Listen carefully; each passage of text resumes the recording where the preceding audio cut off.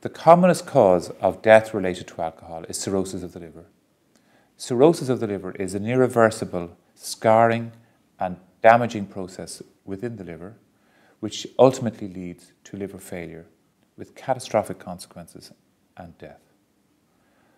Other illnesses, about 60 or so, are also due to alcohol, including a number of illnesses which damage the brain and many cancers.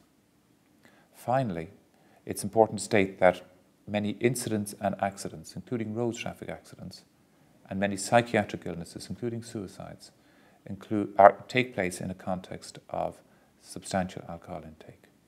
So overall, unfortunately, the illnesses and deaths due to alcohol are many, affect many different organs, and are very tragic.